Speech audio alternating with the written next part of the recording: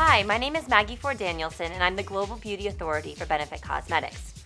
One of my current obsessions, along with everyone else it seems, is the look of a false lash. Big, thick, dramatic lashes. They really emphasize your eyes without having to wear too much eyeshadow, or a smoky eye or something like that. I love it paired with a pop of color on the cheeks or the lips. It's a perfect go-to look for day or night.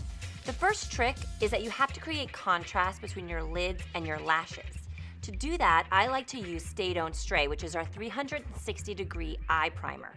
I dab it all over my lids and then I tap it in with my finger. One thing to note is it comes in two shades, light medium and medium deep. So depending on your skin tone, you want to make sure to choose the right one. The next trick that I like to use is to emphasize the thickness of the lashes at the base. In order to do that, I take Bad Gal waterproof black pencil and I smudge it into the base of my lashes. I'm not looking for a distinct line so much as a shadow.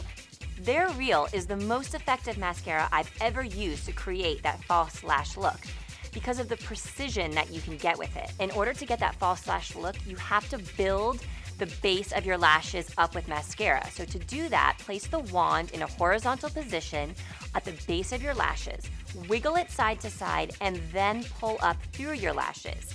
Now, you can stop there if you want. One coat is fine, but the more coats, the more drama, the more look of falsies you're gonna get.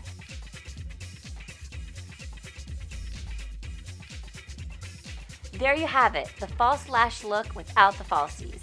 I hope my personal tips and tricks will be helpful for you.